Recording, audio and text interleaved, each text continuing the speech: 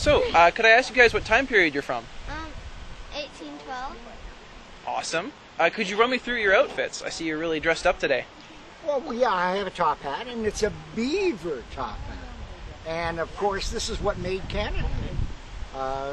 When the explorers would come over, and the Hudson Bay Company, this is what they sold back to Europe, the beaver cap. So this is a real beaver hat. And I have a boots, and for riding horses, of course. So that was a way of getting around. And I have knickers and a vest and a cravat. And so Harrison's dressed probably the same way I am. Awesome. Now I see you've got a tankard on the stool there. What's that made out of? That's made out of leather. And this is very appropriate to this time period. Okay. And they put everything, they could put hot, cold, whatever into it. Down at the tavern, at the tankard, well, that's where we take our stuff down there, and we fill it up with booze and be on our way. Fantastic. Could you tell us a little bit about what you're selling here? Yeah, go ahead. So, this is a sword. We make them, and show them quicker. And then these are the daggers.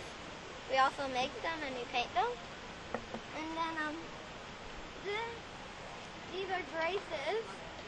So it's a game, and you need 2 people to play, and you are 2 or more to play. We'll show you. So you need 1 brace. Then every person has 2 of these. Okay. Then you. Okay. Oh no, I didn't get it that time. And usually it was popular with girls. And it was called the game of graces because they throw and catch, and in order to be very graceful with doing it, they're much more graceful than I am. No. And so we need to be a little further apart, and then, catch it like that, catch it anyway, and then they would go back and forth and get further apart as they went along. And so that's very popular, even today with girls too. These are Jacob's ladders. So to use them, you have to do this, have to twist it, and you just keep doing this. And that's a very old toy. Would that be around in 1812? Oh yes, definitely. Before 1812. This is the topsy-turvy doll. So what it does is if you turn it upside down, it is a new doll. And then you have 2 dolls. Awesome. So these are the toy cannons. And you just can move them around on the table. So who wrote those books there? Duncan Goes to the Fair? I have there are 2 students of mine, and one's based on, they're both, we used to have an event in Chatham called the Faire at the Forks. And we created 2 characters. One's based on his father, and that's Duncan, and he was a drummer. And then Cynthia was the girl he married in not real life, but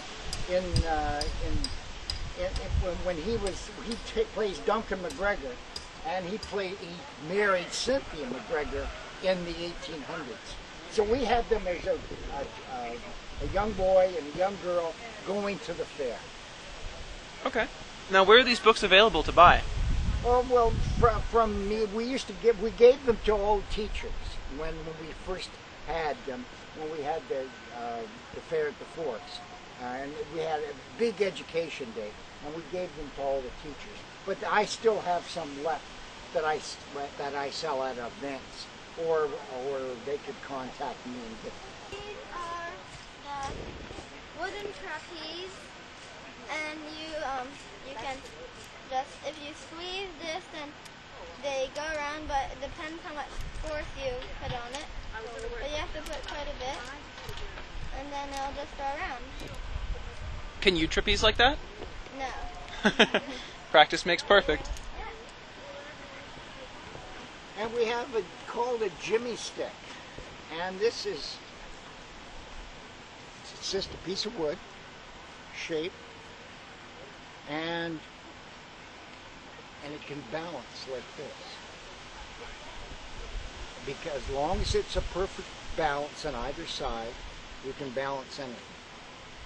And just hold it on the tip of your fingers. That's awesome. I see two little sticks here. What are these for?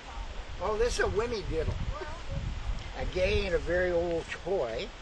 And if you go like this, you can make it spin that way, or go on the other side and make it spin the other way.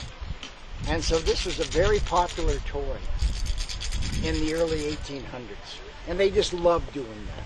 And it's called, well, we call it the magic wimmy diddle, but it was called the wimmy diddle. This is a school book.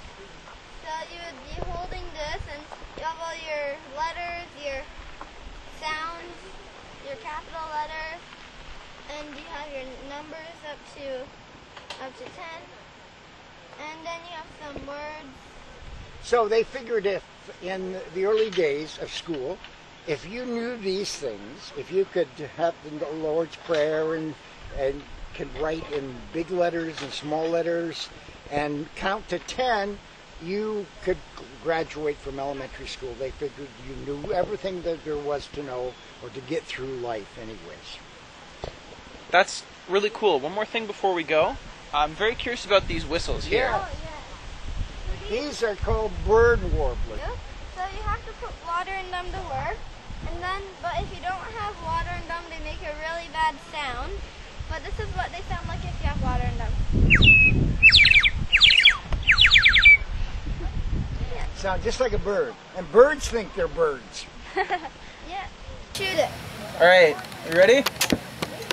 Yeah. Oh, not quite. So what's at stake here? What do you usually bet on? We usually get a prize of like candy. I'm Harrison and I'm from Chatham. I'm Jim Gilbert. I'm from Chatham too.